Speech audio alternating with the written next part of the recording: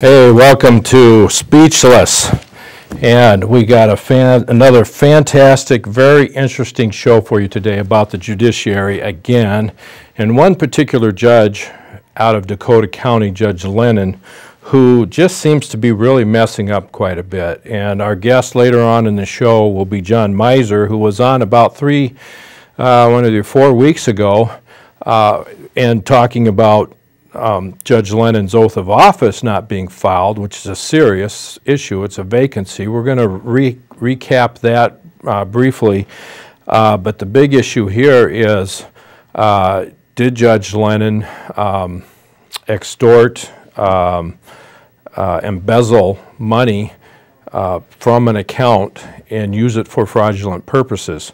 And so we're going to lay out the evidence of that today. So we'll get to that later on, but we're going to first cover Maplewood and challenging and what that was like to be there's no such thing as a poll challenger, you're just a challenger. And also we're going to talk about the Conventions on the Right of Persons with Disabilities. And the big issue there is that there's supposed to be a hearing coming up and it's been postponed. So that's interesting. I'm sure they're going to have it, but we'll see what takes place here. But first of all, I want to get into Maplewood challenging. You know, when you go out to vote, you have election judges and you have what are called challengers. And these challengers can be from the candidate who's running, if it's a nonpartisan race. Of course, there's no such thing as nonpartisan. All these races are now officially endorsed candidates. There's no secret about that. Even the judgeships get endorsements, which is fine with me.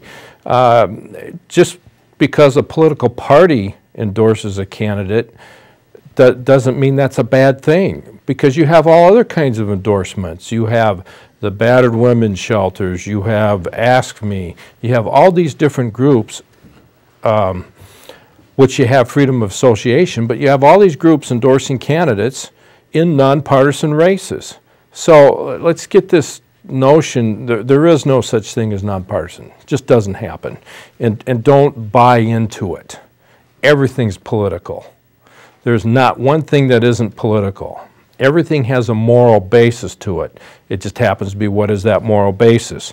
So in our system of elections, there's checks and balances in that election system. And one of the checks and balances is challenging on behalf of a candidate, making sure that those who are eligible to vote get to vote, and those that aren't eligible to vote don't get to vote. And that creates consternation, because if you're making sure that the process is going correctly for your candidate, you're seen as somebody, and you'll get labeled as somebody who is trying to suppress the vote and trying to discourage people from voting. And that's just not the case, because we see people come in and they say, I'm eligible to vote, but I'm not a citizen. Well, if you're not a citizen, you can't vote. But we saw that happen. I want to vote, but I'm not a citizen. What can I do? Well, you can't vote, and they walk away. But some of them think they can vote. Now, another thing, if they wouldn't have said they're not a citizen, then they got to do go through the process of determining whether they're eligible to vote or not. But one thing that most people don't know, and it's not taught, there's no documentation on this for the election process, is that on your driver's license, down in the bottom right-hand corner, it will say status check. If it says status check, that means you're not a citizen and you can't vote. And it was very interesting from the poll watchers that went out in the Maplewood area, that went to the various precinct polling places. The number of the election judges did not know that. They said they weren't trained in that. One of them said, yes, I knew it, but they weren't trained. They just knew it. So it's a very fascinating subject matter, and And you know, that's a big issue, because if you're not being trained in this and you see it right in front of your eyes that it says status check, you know right away they can't vote. But if you don't know that, they can still slip through the system. Now, that's what a poll challenger is helpful for, to educate election judges, even though they should be educated, on how the polling works and who can vote. Well, one of the strategies that's used, and I think it's been used in Maplewood successfully for a while, what they've been doing in Maplewood is saying, okay, you're a challenger, you got this seat, here's where you get to sit, you don't get to walk around, you don't get to see what's going on, and we'll talk in whisper tones so that you can't hear. And they'll come and say to you, well, you have to have prior knowledge. Well, there's no such thing in the law as prior knowledge. It says you have to have personal knowledge of the person you're challenging. Now, personal knowledge means information that you gather prior or right then through conversation or sight.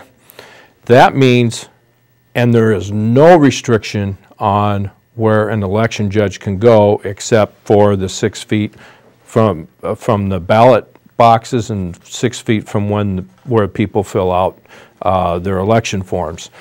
So you have a restriction, but where the new registrations, where the old registrations, and where the ballots are handed out, that a challenger has the ability and the right to go to all those spots to see what's going on.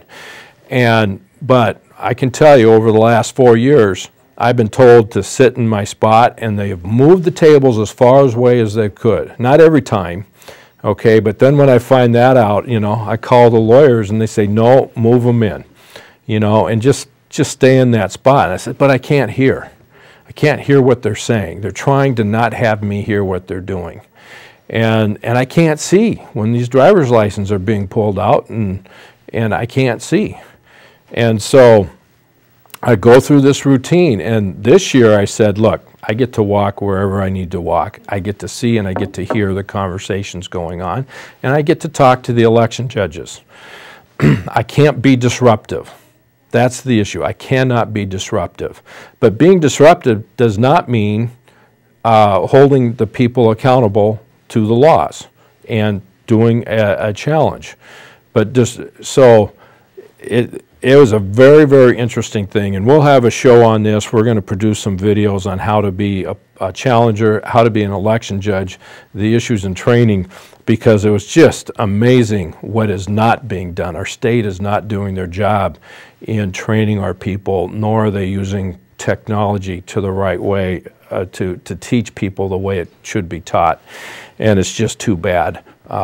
Because everybody needs to know this stuff. It's just, it is fascinating what goes on. So Maplewood has had a problem because our election judges have not been trained properly, from what I can tell. And although where I am at, the head election judge, very cordial, we get along great, you still have to, you know, you just have to do things you shouldn't have to do. And it's not the head election judge, but it's an election judge that's telling me, you know, right away, you know, when I first walked over to another area, it was Judy Johansson. She gets up and goes to the head judge and says, he can't be there. And I said, yes, I can. I can be over at the ballot area to see what's going on, to make sure things are handled properly. And the head election judge said that was correct. I didn't have that conversation, but I had the conversation with the head judge beforehand. So then, another time, and I wanted to see what was happening in a certain situation that wasn't proper, and I came over to the area, and Judy Johansson told me, hey, you can't be here. And I said, yeah, I can. There's no restriction on me not being here. You know, so, but, you know, after that, we all had a cordial time and, you know, did whatever we needed to do. So, and some of the challengers really, really had a hard time. Some were threatened with police coming and arresting them. Some didn't have a problem at all. Everything went fine. But it just depended on the head judge and how cooperative they wanted to be or not. But some of them just took it as a personal offense that you even showed up. Like, what, is there something wrong that I'm doing here? But no, I get to be here for the candidate, that's all. You know, so it's an amazing deal. Okay, next area, I want you to know about this. We talked about it last week, but the Convention on the Rights of Persons with Disability is coming up for a vote. It's still in the Senate committee. And we showed the clips last week of Michael Ferris getting hammered by the senators, unjustly so, saying that his doctorate degree in international law was from an online law school or online course. Well, it wasn't. It was from the most prestigious international law school in the world, you know, according to some people, a lot of people. And the teachers are fully engaged in international treaties and law. And so it was just a big slam. Well, they were going to have testimony today on this Conventions on the Persons with Rights of Disability in the Senate, and they postponed it for another week. And the talk is that they got big problems. They're realizing this would be the first treaty that would go into where the United Nations can come into our families and dictate how we raise our children, how we deal with our homes, and it is beyond the pale. The United States is the best in the world as far as people with disabilities. We're an example to the world. We don't need to sign a treaty that allows the UN to come in and tell us how to do it. It just doesn't need to be done. And in that process, parents lose their right to raise their children in the upbringing and education of their choice. And that's what you're seeing going on in Germany, in Sweden, where homeschooling parents are losing custody of their kids. It's that serious. And so, people, I want you to know, I want you to turn to graph number 19 in there. And this is a quote from Edmund Burke. And if you watch the end of my show, you'll hear me say, good men don't do nothing. Okay, and the reason I say it is because of this quote by Sir Edmund Burke. But he's just a man, okay? He's not any better than you or more important or less important. Okay, he's just a man that came up with a saying, just like my saying, good men don't do nothing, makes me super special. Okay, but let's, graphic number 19, or did you add some more in there? Okay, it's in on black and has a signature writing in there. We'll get that because it's an important quote to know because it's true. That's the question. So what if somebody says something? The question is what they said the truth? And his quote is the truth. Well, they're scrambling for it, but it basically says something like this. When evil men conspire, and there it is, when bad men combine, the good must associate, else they will fall, one by one, an unpitied sacrifice in a contemptible struggle. Is that the truth? I say it is the truth. Okay? So good men got to get together. Now, people have taken that quote and said, all it takes for evil to triumph is for good men to do nothing. Okay? He never said that. There's no record of him saying that. That's the record of what he said. Can you put that graphic up again?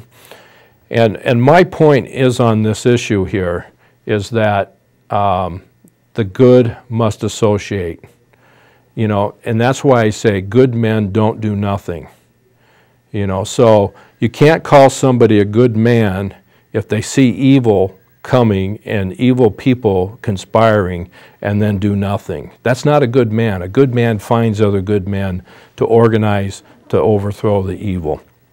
So that's why I have that at the end of the show, and that's why it's so important to call your senators in Minnesota here, because this is a treaty that affects our laws, and it will be the first treaty that does that affects domestic laws. It will come in and it will tell us how to live our lives. Foreign nations will do that, and it's just wrong all the way. Okay. So let's go now to the video here of the judges on selling out. And it's on the, yeah, on the graphic there. We're scrambling back here. So the selling out, there we go.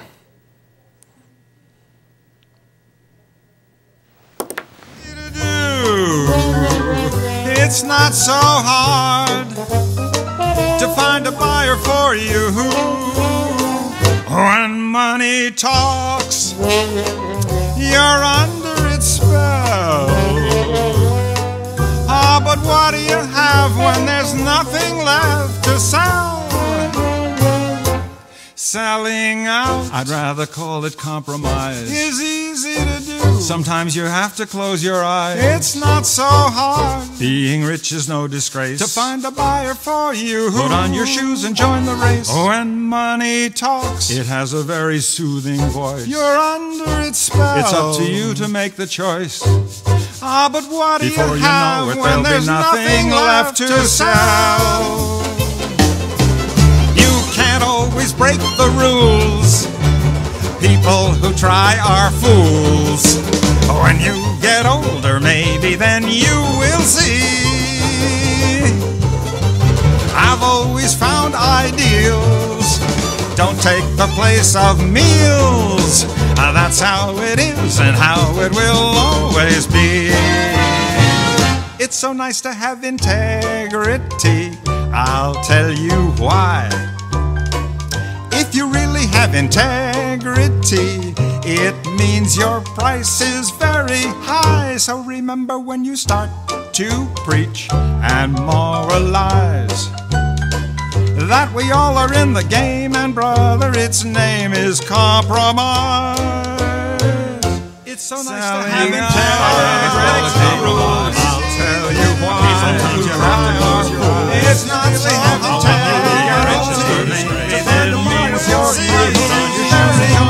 So remember when you start your preach, you're under its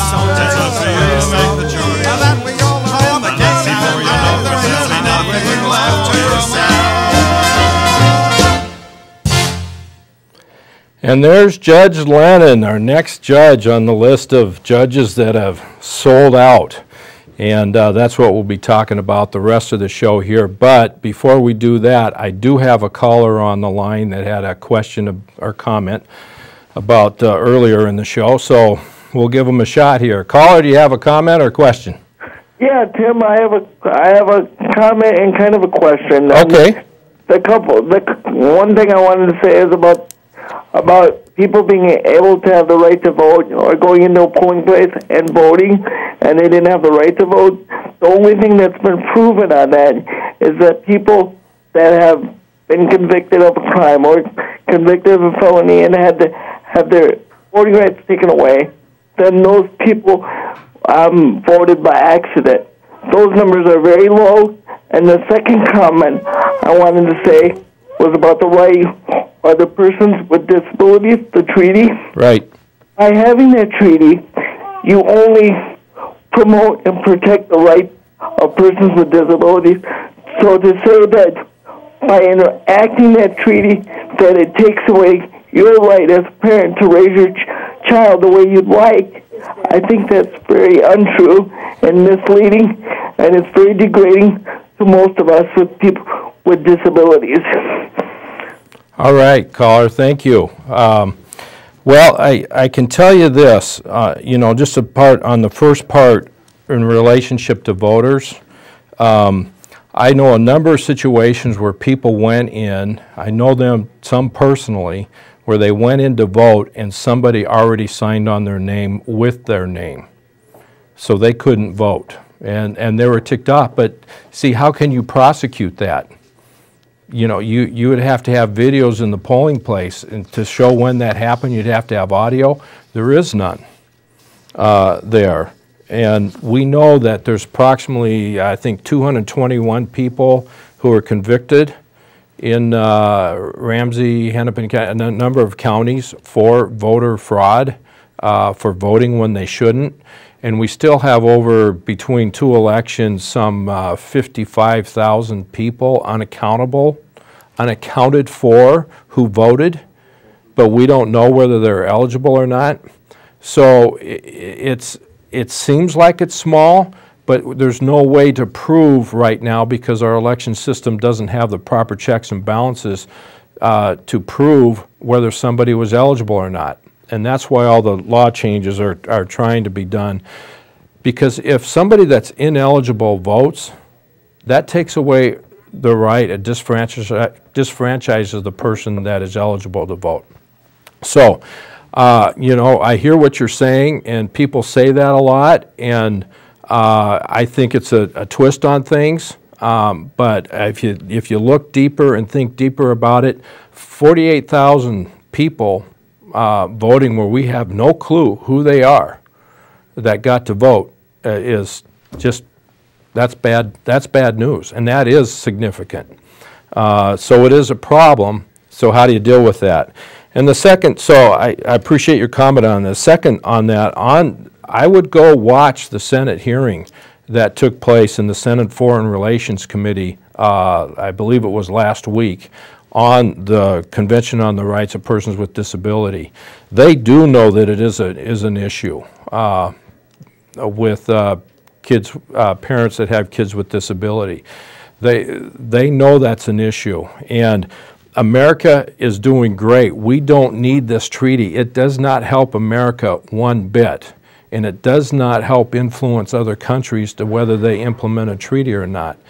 That particular aspect is so detrimental to our, just watch the hearings and you'll see what Michael Ferris has to say. So I appreciate your call. Thank you very much, and appreciate you watching the show. All right, we got another phone call. Caller, do you have a comment or question? Yes, thank you very much for taking my call. And, you know, I really do appreciate the other callers' questions. Mm-hmm. And this issue about citizens being able to have the right to vote, it is so important. And I will tell you that in this last election, I had, and by the way, this is Diana Longley. Hi, and Diana. I just, you know, recently ran for mayor of Maplewood. But I had a number of senior citizens who called me who wanted to get out to vote. And, you know, it wasn't the issue that they, you know, didn't have an ID, that they weren't registered. It was actually that they had no way to get to vote. They had no way to call up somebody at City Hall and say, can you bring your city staff to our apartment complex and set up a day when we can do absentee voting? Because, you know, they do have that, like, say, for instance, at the nursing home, at one of the other care facilities, but there's, you know, other senior citizen living complexes throughout Maplewood where people were saying, you know, we want to get out to vote, but we don't have a way to do so, and that they're in wheelchairs, they don't have the proper, you know, vehicles to get through, and if they were to use the bus, if it was raining that day, they're worried that their electric carts, you know, their wheelchairs, that they're not going to, you know, operate properly in the rain once they get off the bus. And, you know, I've heard that from a number of them, and so if we are concerned about people being able to exercise the right to vote, and we need to, at the City of Maplewood, have a program where people can say, you know what, I would like to register in advance and say that, you know what, if I can't make it, is there some kind of carpooling available? Is there some way to get to vote? Caller, can they do... And that's an issue. Yeah, can they do absentee balloting? I mean, you don't have to go in. Can't you just mail it in? Well, that's true. I mean, you could if you planned ahead. Right. But it sometimes, you know, people think about, you know, they get their campaign literature at the last minute. Right. I mean, in this campaign, we saw that. Yeah. We saw that there was negative campaigning at the last minute, so then the candidates had to scramble in order to get their campaign literature out there to try to refute the false claims. And so when they did that, then people said, you know what, that's right. I want to get out there. I want to make my voice heard. But by that time, the absentee ballot, it's too late. Yeah. Well, didn't they? I know they used to go out to these senior citizen places and register people and get them to absentee vote. Well, that's true. And like I said, did they just not do it this time? At the Ramsey County Nursing Home, I believe that there's a couple of other senior complexes that they do it at, but they don't do it at all of them. And so if indeed we have a commitment to ensuring that our senior citizens who are, homebound need to, get out the vote if they're not able to get that absentee ballot application in on time, we should maybe have a network of some way of rides to help them with that, and not just senior citizens that are homebound, but it could be anybody. Yeah, I agree, but I think that's really up to the candidates. I don't think that I don't think the state should be doing that for people. I think it's up to the candidates. Well, but see, if the city is going out to some senior complexes, but not to all of them, how do they pick and choose? And so if you've chosen to go to some, but not all. Yeah. Okay.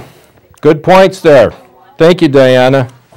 All right. I would also, like to, there's also what I hear going on is there's a defamation lawsuit been filed against Ask Me in this Maplewood race. So we'll give you updates on that when we know more about what's going on. So I just heard some defamation lawsuits have been filed, and I got to find out more information. I haven't done my homework on that except for knowing that they've been filed.